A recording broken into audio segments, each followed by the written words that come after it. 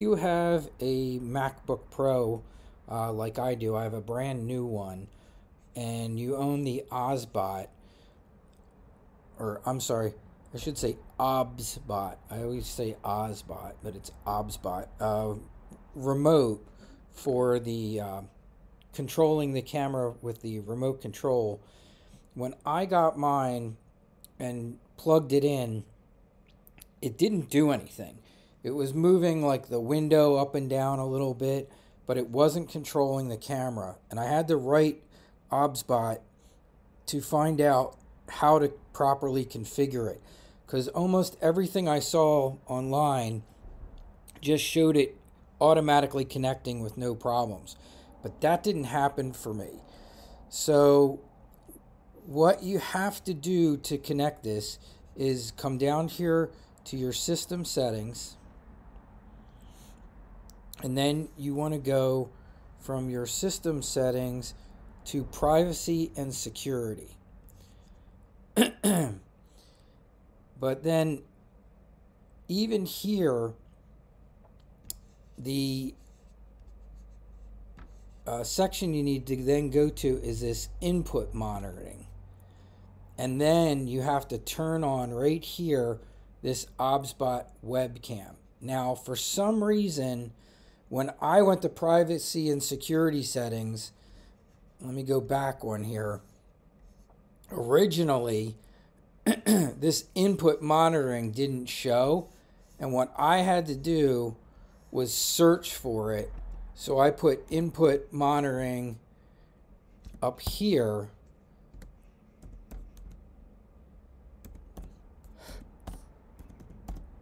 hit search, and that was when it found it for me, and then I was able to go into input monitoring and enter it. So if you don't see it in your list of selections, just search for it and it'll probably come up. And then once I did that, my Obsbot remote control worked perfectly with my Mac. Now, I did have to close the software out and restart it. And I've noticed that, like, sometimes when you mess with it, if it's not working and not responding, that's the best thing you can do is just close it out, reopen it, and then that usually fixes everything. And then you will see your remote control actually controlling the Obsbot. And actually, let me see if I'll turn mine on here. Open this here where it gives you the image view with the Obsbot software, and you record something. It records in this format here. See this MKV? Now, I don't know what that format is, but I will tell you this. The MacBook doesn't like it. So to record on the Mac so that you can see your videos and in a format that it does like, you want to close this out. You want to make sure your video preview window is closed out, and you want to open Photo Booth works just fine. So I'm just going to hit Siri here. Siri, open Photo Booth. There's my Photo Booth. Now you want to make sure you're on video, and you want to make sure that that camera is enabled. So I'm going to go to, this is FaceTime here. So that's using the Max camera. And now I'm going to go to my Obsbot. And there's my Obsbot camera. And you can see I can control it. I can zoom in. I can zoom out. And it's really great. Having this remote is like kind of like having a camera operator. If you're having to film yourself. And you can see right now this Obsbot is tracking me. Now I have a knife sharpening business, and I sometimes do videos related to knife sharpening, and I will use this, as you can see, to sometimes film what I'm doing. And so right now it's tracking me. Sorry, I have the shop a little dark in here. Let me turn some of the lights on. But it's an amazing little camera. It really does a nice job of tracking. I've used it for Zoom calls, and that's just the main thing there. Just make sure that you close out this software right here, make sure that that this view that you get through Obsbot is closed out. Now, if your camera doesn't come up for some reason, you can close this software out completely and just reopen it, and it usually is fine with whatever application that you're using it with. But love the remote. I'll show you it here. The other thing that it's a little weird to get used to, but you do kind of pick it up real quickly, is that I kind of want to point this at the camera all the time, but it's a little dongle that's plugged into the computer, so it works better if you point the remote towards your laptop or wherever your computer is and not pointing it at the camera.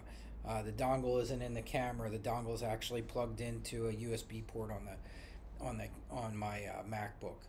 But that's the Obsbot camera. I really love it. And once I was able to get the remote control worked out, it's been a lot more useful to me doing demonstration type video things, because now I'll just show you, I can turn the camera wherever I wanted. So I wanted to, and if I wanted to stop tracking, I can just turn off tracking, and now it's under my complete control. And I'm just gonna show you here. I can zoom in on something and have it, you know, on a specific thing that I'm showing, and it just works really nice. So because it's great for web conferencing and stuff, but if you're doing like presentation type things, the remote control to me is kind of a must, because otherwise it wants to just kind of track me and keep me in frame all the time, which is great if I'm doing a web conferencing thing. Now watch, I'll hit track again, and now it locked back on me, and now wherever I go it will track me. And then there's even other selections in here, as you can see. This is making it give me some extra headroom in the shot, which is nice for certain times. If I want standard, it will now I guess not try and keep as much headroom necessarily. And then there's a motion for, like, if you're doing like a presentation or dancing or stuff like that. They show that this tracks a little faster. So if there's a lot of movement going on, this gives the camera ability to move faster. But it's truly the most amazing little webcam I've ever seen. And now that I got the remote part figured out, I'm really, really happy with it. And I think you guys will like it too if this is the kind of thing you're looking for. Picture's fantastic. It's 4K, 4000K, and it really looks good. One last thing I do want to add too, if you have a MacBook like me, my brand new Mac Pro only came with 2 Lightning ports, and that is not gonna work for the Obsbot because you have to plug this little dongle in to it. So I had to get this adapter for one of my Lightning ports that then gives me some USB ports, and also still has the this is a USB C there, and it's like I got some spots for, I guess, for a flash card. So you might have to get something like this if your particular Mac only has Lightning ports. If you have an Obsbot, if you're going to use the remote, now if you're not using a remote control, you can plug it directly in, but you still will need a converter to go from USB-C to a Lightning connection. So that's something to keep in mind too, because a lot of these new Macs are not coming with USB ports. And they also don't come with USB-C, which is really popular, which is what the Obsbot uses.